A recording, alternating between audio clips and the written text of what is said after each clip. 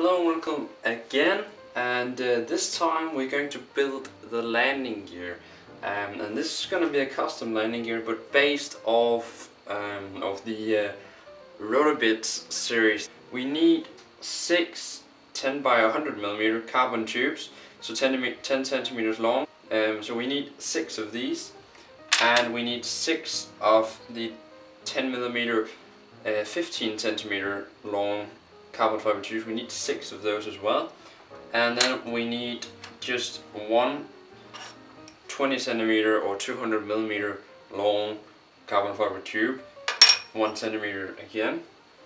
It's in the Rotobits series, so you can just go ahead and look for the 100 millimeter, the 150 and the 200 millimeter. And besides that, we're going to use 4 of these 60-degree adapters or mounts or whatever you call them, and we're going to use 10 of the Rotobits T connectors and 4 of these rotor pads, I believe they're called, just pads for the landing gear or the carbon tubes to stand on. And this will be an integrated camera mount as well for cameras pointing downwards for mapping purposes, for example. And then we're going to use some 2.5 millimeter by 20 millimeter screws or bolts. This is actually a bolt, and some nuts that come with that 2.5 millimeter lock nuts, I believe, also from the Hobby King Rotobits series. First off, you want to peel off every label on every carbon fiber tube. Okay, so what you want to do here is you're going to take the 200 millimeter, the 20 centimeter long carbon fiber tube here, and you're going to take a T connector here and put it on both ends. Once you've done that, you're going to drill these holes out with a 2.5 millimeter drill. And then we're going to take 250 millimeter carbon fiber tubes.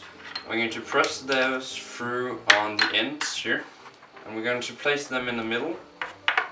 So once you've centered these, you want to go ahead and drill these 2 holes on both sides out as well. Now you'd want to go ahead and mount one of the ends here with a 20 millimeter bolt. We're going to need 2 other T connectors, so you're going to push this all the way in over there and push this all the way in over here. Well, not all the way over here, but push it in. And then you're going to mount this connector over here. So just screw this in now.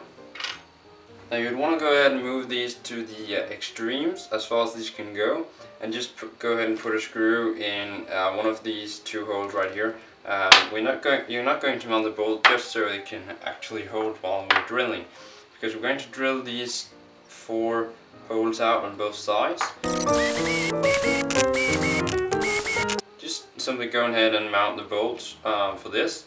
So now we're going to go ahead and take 2 of these 10 centimeter carbon fiber tubes here, and we're going to place them inside this tube right here, and just take a knife and cut at the edge here. Just make a mark. Go ahead and do that on 2, so we've got 2 with marks on it at the exact same spot. And then we're going to take a Dremel and cut that piece out. So I'd recommend just taking some masking tape and just put it into this to this connector here, this T connector, T adapter, and mark it up with just a pencil. Because when we're going to cut it with the masking tape on, so it doesn't splinter anywhere. So when you've cut these to piece, when you've cut that 2.5 or 2.6 centimeters off, you're going to take the rough edge, the edge where you sew it off, and put that end in to these T-connectors here. You put that all the way in, and then drill out this hole and mount the screws. So you want to go ahead and take 4 of the 10 centimeter long carbon fiber tubes and 6 of the T-connectors. You put this 10 centimeter tube in the middle right there, and you're going to take one that's 90 degrees of that, and you'd want to take another one on the other side here, just like that, and you'd want to go ahead and drill these 2 holes and these 2 holes and this hole and this hole. We're going to go ahead and drill that out on both sides. So once you've mounted those on both sides right here, I recommend just cutting these corners off right here. So just as I've done over here, so it's perfectly flat right here. I recommend just doing that to all the 4 corners to save weight and space. And I recommend wear both gloves and safety glasses and a mask, because this carbon fiber just gets everywhere and it's not very healthy. So now I've cut this off and just throw this in the trash. You'd want to go ahead and take a file like this and just file the corners so it gets flat, and all that carbon fiber, excess carbon fiber in these corners just get really smooth, just like that. So what you end up with is basically something that looks like this, and looks like it has 90-degree adapters instead of T-connector adapters, which I think, Hobby King, if you're watching, you should really make 90-degree adapters and not only T adapters. And do this for the other one as well, cut both corners off. So now you have 2 of these connectors, made these 2. You want to go ahead and take your adapter from your landing gear from earlier, and you'd want to go ahead and just mount one at a time. So you'd want to go ahead and do like this and drill holes right here and the other side, and you're going to take these 2 and take 2 10 centimeter carbon fiber tube and mount them inside here and drill holes through there. So you're going to mount 2 at the same time. That's much easier. And then mount it like that and drill holes and mount screws. As you've now done that, you want to, I forgot to say this in the beginning, but you'd want to order a, this is a battery plate, I believe it is, from the Turnigy H.A.L, the heavy aerial lift quadcopter. You can get this as a spare part or accessory, I don't really know, but a battery part, I'll have the link in the description. But this one, because that fits perfectly between the brackets here that we made.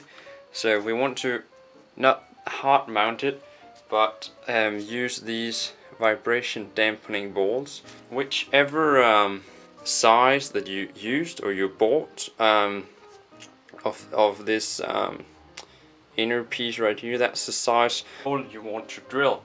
So this is 5 millimeters. I want to go ahead and mount that in a drill a 5 millimeter hole. And you don't want to get 9 millimeters, because remember, this is only this pillar here is only 10 millimeters wide. So if you want to drill a 9 millimeter hole, you're probably gonna break it. So 5 millimeter, I would say, is the biggest hole you want to drill. So be careful with that.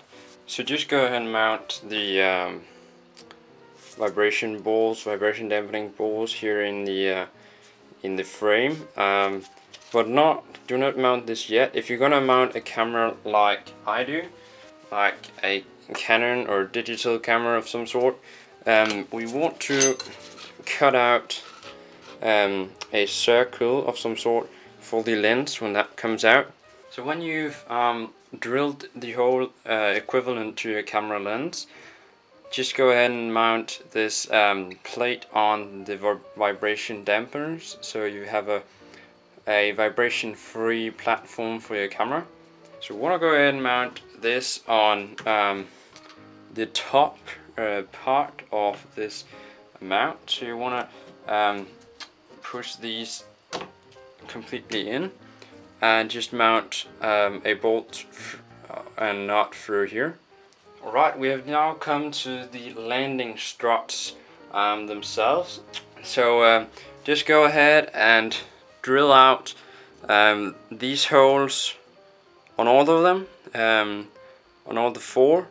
Alright, then just go ahead and mount these with nuts and bolts, and mount the 60-degree angles here on the spar here by drilling out this hole and mounting nuts and bolts. And you don't want to screw bolts on this one, these T connectors, this one and this one, just yet, because that's where we're going to mount it on the frame. And we're going to mount the landing gear now. So put the landing gear into these, all of them, and mount them with screws, because we've already drilled out that hole. So there we have it, a pretty sturdy landing gear. I'm just gonna go ahead and cut these off to save a bit of weight, because it is quite a heavy yet very sturdy and solid landing gear. So I'm just gonna cut these ends off. You don't have to do that, but I'm just gonna do that to save weight and to make it a bit more neat. Thank you for watching.